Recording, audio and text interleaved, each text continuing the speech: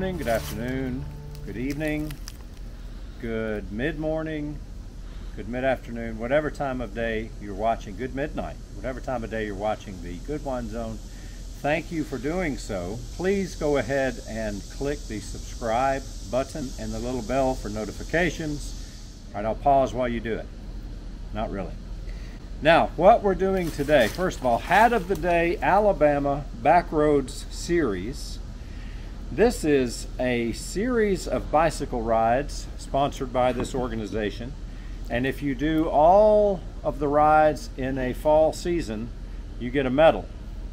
Well, I don't know, Smoking Hot and I did a couple of centuries, but I'm not going to do enough to get a medal. Shirt of the day, Samaritan's Purse shirt.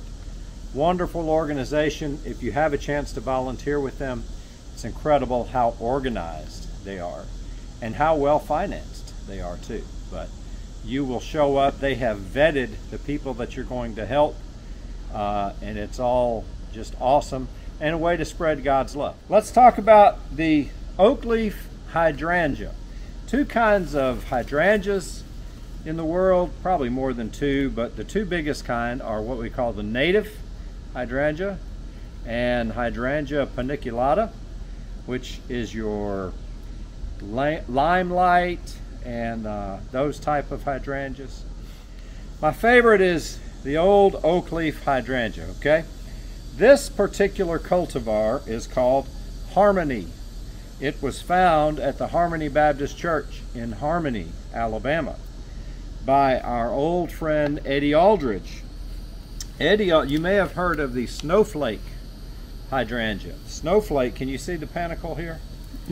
The snowflake has a very long, slender panicle. The Harmony, this is kind of on the smallish side. The Harmony, these will get up like footballs, and they're thick, and it is my favorite hydrangea. It is gorgeous. Now, this particular plant, you can see it's in a pot, and it's one of my, I call it mother plants, where I take cuttings from this.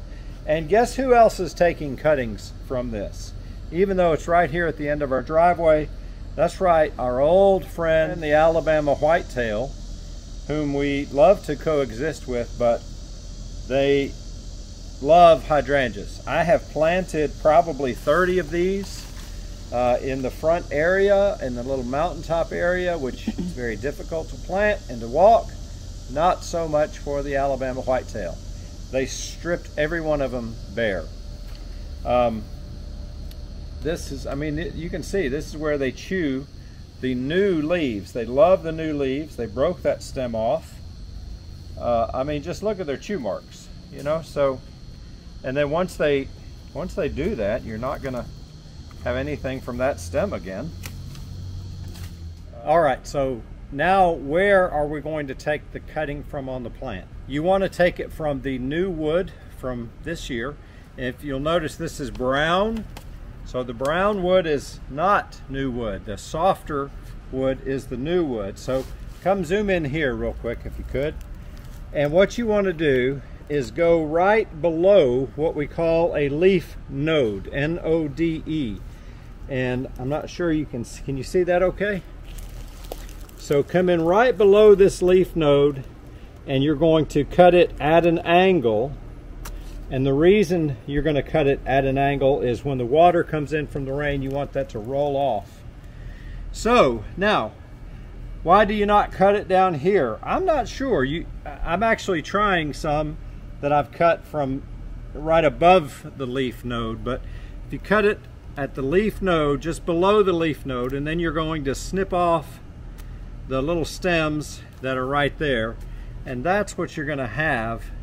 Now this one, it wasn't a real pretty straight cut. It was a little tattered, but that's okay. And you're actually going to take your pruners or scissors, which we'll do a little bit later, and you actually scuff that up just a little bit. Okay, let's get one more. Let's get one right here. So we are, can you see where we are? We're right below the leaf node. We're going to cut it at an angle. That was a better cut. And let's get rid of these little leaves and what do you call the petioles? Get rid of the little petioles. that are by that leaf node, and then we'll show you downstairs where we'll show you at the what do we call that over there? Potting shack. What we're going to do with these. But here's 2 good cuttings. We're going to drop them in our bucket of clean water. So let's go ahead and grab a few more of these. Are you zooming in here? You see what we're doing? So we're going to go right above this little node, and we're going to leave all of those leaves. I'll explain all that in a minute. Let's come down here. Here's a good spot. Let's get another one. Let's see here. Here's another one. Let's get this one. Let's go on down. We're going to try something a little different on that one. Okay, and I'm not going to take some from these because the leaves have to feed it. So we only got like 4 cuttings this year from one of my big mother plants. Thank you, Alabama Whitetail. And you know, I think I gave Eddie Aldridge credit for discovering the Harmony cultivar of the hydrangea. I think he kind of made it famous. I know he propagated and sold them out of his nursery in Bessemer. I'm not sure he discovered it though. We may look that up and post it down in the comments for you. All right, here we are at the potting shed. First of all, let me tell you, this is the end product of what we're doing. These little guys, these were cuttings that I took not last summer, but the summer before that, spring, and they were tiny little cuttings, of course, like you're going to see what they look like. But then last year, and you're going to see how we pot them up, but then I take them the next year to give them more room to grow and to make it a more established and hardy plant to transplant into the ground. I'll put 3 cuttings into this container. They call this a 3-gallon container. It's not 3 full gallons, it's 3 nursery gallons. And that's a pretty good size for this 3 stemmed plant. So then this over here, this guy, he although he was not planted as a multi-stem plant, he's probably 3 years old. All right, so he was taken from a cutting, maybe 4 years old even. But that's what they're going to look like. And by this time, you know, this plant has a, let's see, yeah, look at those roots. He's got plenty of roots, and he's ready to go in the ground somewhere. Yeah, so that's it. Now these guys, oh, here we go. Oops, great. Did you get that in the video? I hope so. So that's one thing to try not to do, is knock your plants over while you're doing this. And break the stem off of all of the leaves. Super, just super. Well, anyway, here's what I was trying to show you. Based on what we showed you upstairs, what do we have here? We have here the Alabama whitetail damage. And this is right by our fence, by the pool. That deer don't care. They love this stuff. It's candy. Okay, so here, let's get started. What you need is, first of all, now some people will tell you they only want to use brand new pots, and they're probably right, but I'm too cheap for that, okay? So I'm using recycled pots. So you got your pots ready. You want a little bit of, this is Branda's Osmocote. It can be nursery, it could be anything, but it's just, I think it's an 18-6-12 mix with slow release. You want a little bit of fertilizer in these containers. You want some rooting powder. Okay, this is essential. Rooting powder. This is Fertilome brand. You can use any brand. Rooting powder is indole 3-butyric acid, if that's how you say it. Then you're going to want your actual, what do you call it, substrate, the soil. Stay right there. The soil that you're going to fill these pots up with. So what we've got here, normally when I'm doing a bunch of these, I will mix it up in a wheelbarrow. I've mixed this up for you today right here. So what is this? I'm glad you asked. It is peat moss. I'm not going to show you the bag of peat moss, but you know what peat moss is. Just buy peat moss. It comes in a bale, and it's peat. It's dug up from the ground. You want clean peat moss. Okay, so do get you a new container of peat moss. Then you want something like perlite. What is perlite? I'm glad you asked. I don't know what perlite is. I think it's a natural product, but it feels like styrofoam. Come in here and see this. Whenever you buy a plant at the store, little flowers, you'll see all this squishy stuff. Feels like styrofoam, but I think it's actually a natural product. What does it do? I'm glad you asked. It aerates the soil and keeps it loose. You do not want to breathe the perlite dust. You do not want to breathe the peat dust. If I was a smart man, I would have a mask on, and I would tell you to do the same when you deal with peat moss. Peat moss has fibers that get in the air. If you breathe them, they will get in your lungs. We had a neighbor who died because he was a big hydrangea guy, and he had a yard full of them, and he was out there working all the time. He breathed in the peat moss dust, and we believe that caused his death. The other thing that I like to have, you don't really have to, but this is just called soil conditioner. Soil conditioner is nothing more than ground up pine bark. And the reason I like soil conditioner, again, it's natural. Again, it keeps the soil kind of loose, but it also breaks down into a fertilizer. It just biologically breaks down like leaf mold, and it serves as a slow release fertilizer. Perlite does not. So come back in here and you can look. So we've mixed all this up, and you say, Alan, what is the ratio of peat moss to perlite to soil conditioner? And I would say that's a good question. Okay, I like it about like this. It's maybe a little heavy on the peat moss, but I want those roots to have the ability to get in there, and I don't want them having the trouble pushing through stiff, tough soil. There are probably gardeners or university programs that will tell you the exact percentages. Do I look like an exact percentage guy? I want it where it kind of feels good to me.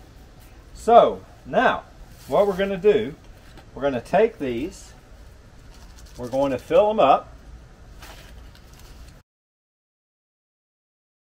You saw me take the cuttings from the plant.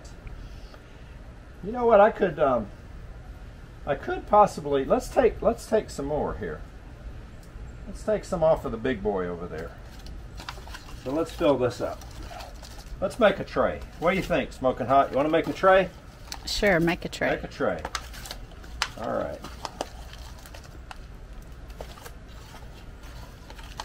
This is the real exciting part to watch. There we go. So we now have a tray. Now, let's take some more cuttings. We've got our little bucket of cuttings. There it is. The old Felco number 2, you want to sterilize these before you take your cuttings. I should have mentioned that. All right, so we're coming right back over here, cutting it right above that those 2 nodes. And why do I put it in here? Just to keep it moist and happy while we're collecting the other cuttings. No reason other than that. Okay. Let's see here. You want to do one more? Yeah, let's do one right at the top here. By the way, I'm going to come back and do some cutting on these to cause these to branch out. You don't want just straight up sticks, but you want to have them healthy. So now we got all our cuttings, right? So the first thing we're going to do is let's lay these guys out here. I want to make sure we got wet ones. All right, so everything's wet. Let's get these wet. Now, we're going to I was wondering where that picture was. Really? I must have borrowed it some time ago and put it in the potting shed. So now you can do this next part with your old Velcro number 2s, but I like to do it with scissors because they just cut a little bit cleaner. So here's what we've got, right? Here's our cutting. Can we just stick this in here? Yes, but this plant is not pulling up enough nutrients to keep all of these leaves alive. However, if you stripped all of the leaves off, the plant would not produce enough chlorophyll to sustain the plant. Chlorophyll and whatever else, bringing in moisture, all the other things that leaves help to do. You know, a plant will bring up moisture through the rootstock, but it will also help the plant from transpiring by having moisture on the leaves. So we need a little bit of leaves, but not a whole bunch of leaves. So we're going to fold this leaf in half, and we're just going to cut it like this. Now, you know, there may be people out there watching that say, Goodwine, that's not how you do it. And that's fine. Tell that to these guys. That's exactly how I did these guys. Exactly how I did the 50 more that are over there. Once we do this, we put them in the mist bed where we have a little overhead mister. We turn it on. So now, you know what? I don't like these. That may be a little too much for that guy. So I'm not cutting in half the tiny leaves. I think they're small enough to sustain. All right, we're going to put it in some water. By the way, it's clean water, and I sterilize these scissors as well. And some people will tell you there's something else that you do. Aren't those my kitchen scissors? Yes, those are the kitchen scissors. They're the best scissors we have. So you put a little bit of rooting powder. I like to put it in this top because you don't want to dip it in there. Why? Because then you contaminate it, right? So I just put it in this top, and you're going to roll it onto about 1 inch of the stem, and then we're just going to stick it right down there in the middle. Okay, so let's do some more. We got some big leaves. We're going to cut them off. Cut about 2/3 of it off. And again, is that the proper percentage? I have no idea. I really don't know what I'm doing, but what's nice is whatever I'm doing seems to work, so I'm going to keep doing it. There's people smarter than me, believe you me. So I think that's good. I think I'm gonna cut that one off because I don't want it to have too much of a hard time trying to support the rest of the plant while it grows. What about the root tone? I mean the root powder. Did I not put any rooting powder on that one? No. Gummit. I'm sure I'm glad you're here to supervise me. That one would not have rooted. Do you know it might have rooted? I don't know that the rooting powder is absolutely essential, but from what I read, it gives you a much better chance of getting some roots, having some roots come out of there. All right, so we got this guy. Now you see already how he's wilted? We just cut him off, but he's already wilted. So let's get these big leaves cut down here. They will wilt in a hurry. It's not that hot today. It's probably mid-80s. All right, we want to make sure we have the stem wet. We want to get some rooting powder on here. And you're probably saying, but Alan, once you put that top back on the container, won't it contaminate the rest of it? Well, I'm going to clean it up. Okay. Here's our little guy. Let's cut a little bit off of here. Perfect. It's already wet. Well, we're going to wash out a little dirt on there.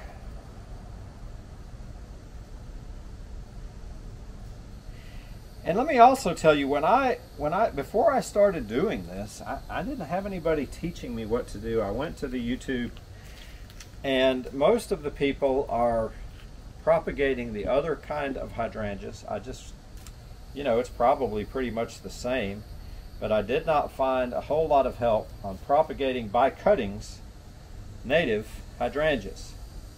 So I had to experiment on my own, and we've been doing it out here for about 4 years.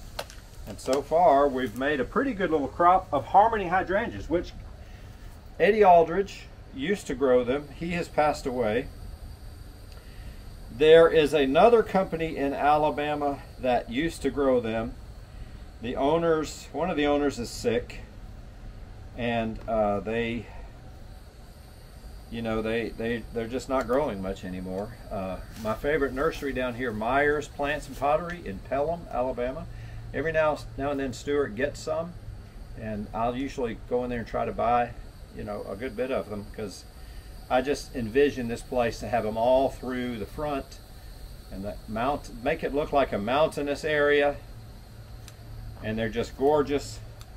But I can't keep up with the deer. What do you do after you put them in there?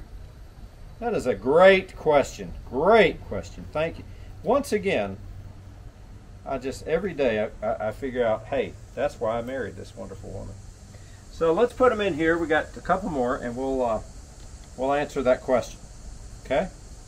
So right now, what's the problem with? Boy, look how quickly that one wilted, and I just cut that one. Whew, they will wilt. And so what do you do when something wilts? You water it. It needs some water. So it's very important after you have these planted, or stuck, as some people call it, it's important to water it immediately. Now, what you don't want to do is flood it, right? Because you flood it, what do? You wash all the rooting powder off of the stem. You jostle things around. It's not a good situation. That's why a mist bed is the best way. You just lightly putting water on these. You're misting these leaves so they don't transpire, and you're soaking the soil. Did I put it? Dadgummit. Glad you're here. You're soaking the soil, and what does that do? Help me out here, Dina. Tell the people, what does it do by filling up this soil? Removes the air pockets. You are just brilliant. There's a lot of air in there right now that you don't want. Okay, it will get enough air, but you don't want air. You don't want air pockets, because why? The roots are not going to grow into the air. They're going to grow into the soil. So you want the soil touching the stem and the roots. I'm so glad you said soil and not dirt. Well, are you? Normally I make you mad, don't I? And I say dirt. I need 2 more cuttings here. Just take a pause. I'm going to go into my little nursery of them and grab a couple more cuttings. I just went over into the nursery where we're growing all the ones we've potted up before. We grabbed 2 more little tips here of some tips. Ooh, that's some big branch. See how that's not wilted. Rooting powder is cheap. You know what I forgot to do? What? I forgot to do something. Let me show you what I forgot to do. I forgot to scuff up the bottom of the stem. Again, you don't have to do it, but if you will take your scissors, scuff up the bottom of the stem a little bit, it will take in that root tone quicker. I usually scuff up all the bottoms of my stems, so I guess we can do a little comparison this year and watching this one to see, hey, does that make a difference or not? Where's the other one? Didn't I bring 2 over here? I did. Here it is. Okay. Okay, look how healthy these are from the nursery. And here's something else crazy. The deer love the new leaves on small plants. If you have an adult or an older, that's not true, because the mama plant, our mother plant, is older and they're bothering her. Our lady across the street, who has a lot of native hydrangeas, and they're gorgeous, the deer don't seem to bother hers. Now hers are all 10 feet tall, 8-10 feet tall, but the deer, I have not inspected them. Maybe the deer still eat some of the younger foliage, I don't know. Maybe she puts something out that they don't like. She may put something out. But you know what? So let me tell you what I've done. First year, I put netting around all these hydrangeas I planted. And every Saturday, I played the game with the deer, put the netting back that the deer have torn down during the week. I got tired of losing that battle that year. Next year, I went to my barber, Sasha, who you'll see on an upcoming video. I said, Sasha, I need some human hair. Sasha saved up a couple of weeks of hair. I went out and put hair all around the hydrangeas. And it worked fabulous for about maybe a month. And then after the month, either the smell was gone or the deer were like trying to scare us with hair. We're not fooled by that. And they ate them all again. So I don't know what to do. The nursery is right up against the fence where the dogs are, and we make noise and we try to keep them out, and they still come in there. But it does slow them down, at least, instead of just out, on the property. All right, so what we're going to do, as Dina said, we're going to place this tray now in the mist bed, and we're going to let it mist all the rest of the day, because we want that soil to be completely saturated in a very, very slow way. And then we will come out here. I don't water them every day because I want them to be tough. And if you baby a plant and you just water it a little bit, it's not going to develop these tough roots deep to fend for itself on its own. So fend for itself on its own, that's a double entendre. But and I'm not even sure if that's the right word, but it sounded good. So anyway, I will mist them. I'll try to mist them, about every other day for a while and keep them wet. Of course, when it rains, they don't need that. And the other thing is just watch them. If they look like they're wilted down, hey, turn your mister on. If you don't have a mist bed, just take a hose, put your thumb on it, and kind of make it misty, but you'll have to stand there for a while, right? So a mist bed is good, or some type of a sprinkler. Anything else? I don't guess so. Let's come back, maybe in about 3 months? In about 3 months, let's come back and let's pull one of these up, and you'll see the nice little hairy roots down at the bottom. All right? Hey, thank you for joining us on the Good Wine Zone. We have an upcoming Japanese maple update for you, which will discuss a little tragedy. And I don't want to be over dramatic in that. Obviously, plants are not people. You lose plants. It's not a great day, but it's not really a tragedy. But we had a bad winter here, and we had a lot of damage, and we're going to show you about that, okay? Hey, thanks. Subscribe, like. We do live in the woods. That's why we have so many deer. One time I sat on the front porch in the rocking chairs where you've seen, and I finally heard something. I was probably working, and I heard something. I looked out there, and they're crossing the driveway, okay? A herd. I don't know how many I missed, but I started counting at that point, and I counted 22. And the last two were little youngsters, very curious. They walked up to about 15 feet of me, maybe 20 feet of me, to try to figure out what I was.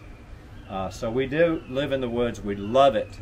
I will never leave this house or these woods. In fact, Sandy, our old golden retriever, is buried right over here in the woods, and I've instructed Dina to bury me right next to Sandy. So there you go. Hey, thanks for watching. See you next time.